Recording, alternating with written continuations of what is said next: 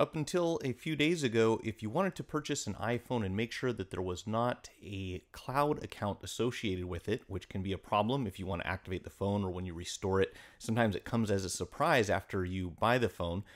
In any case, you could go to this website, iCloud.com/activation lock. Now, suddenly, for some reason, just a couple days ago, Apple took this page down. So you cannot go directly to that location and find out the status of the iCloud or whether or not there's an iCloud installed on that phone or attached to that phone in some way. And the reason you want to do this is, of course, that if you ever update or reset the phone, you may get locked out. And if you can't contact the person that has those credentials, you're not going to really be able to use the phone. So if you're cloud locked, you're kind of stuck with a phone that can't do a whole lot.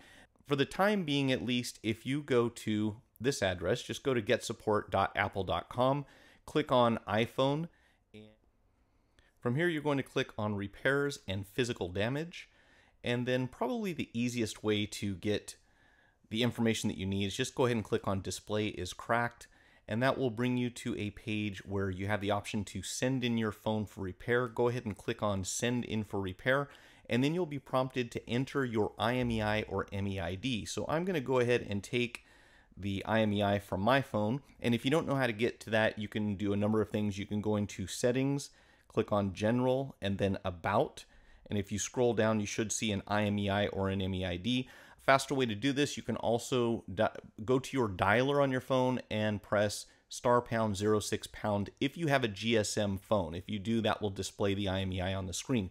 From that point, you're going to go into this little box and enter your IMEI, which I'm going to do right now.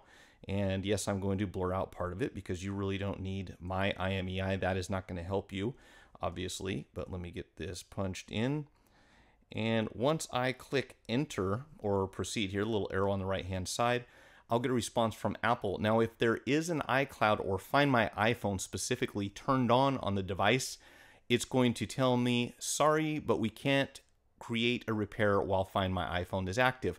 If there was not a Find My iPhone installed on this device, this would tell me it's in the clear and allow me to proceed to the next page. But when I get this message that says we can't create a repair while Find My iPhone is active, that means if you're looking to purchase a phone, you need to make sure that the person who is selling you the phone removes that option from their account on this device.